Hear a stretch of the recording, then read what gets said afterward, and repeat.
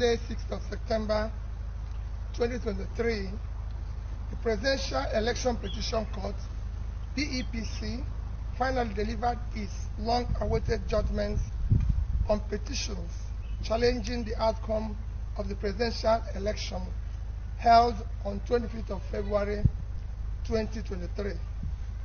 This judgment was delivered within the statutory time frame under the extant status.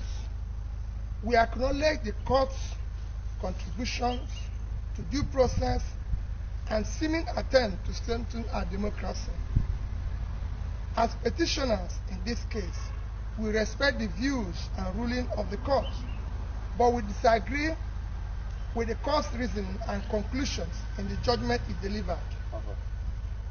It is my intention as the presidential candidate and the intention of Labour Party to challenge this judgment by way of appeal immediately as allowed by the Constitution of the Federal Republic of Nigeria. The PEPC has rendered its judgment, but that esteemed body is not the final arbiter. The responsibility now falls on the Supreme Court. I do know that the judgment is not conterminous with justice.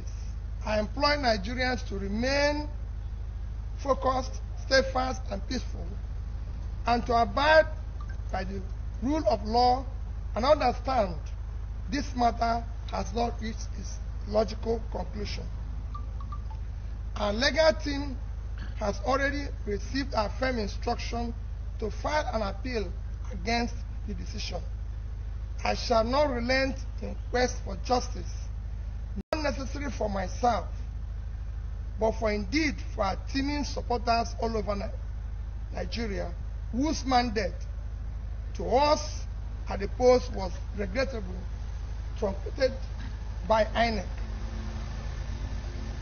The strength and value of our democracy reside on solid national institutions and our confidence in them. Electoral litigations will almost be unnecessary and non-existent if the Independent National Electoral Commission discharges its statutory functions creditably, transparently, and with tenable fairness.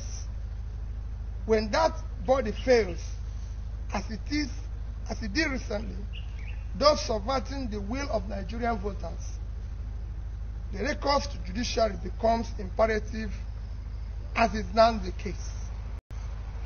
I thank every Nigerian who has supported our cause and campaign for a new Nigeria, characterized by fairness, equity, justice, rule of law, peace, prosperity, inclusiveness, sustainable growth and development. A new Nigeria is possible and achievable. I especially thank our legal team, the Labour Party and the obedient family, and all those who showed up daily during our court trials. God bless you all, and God bless the Federal Republic of Nigeria. Thank you.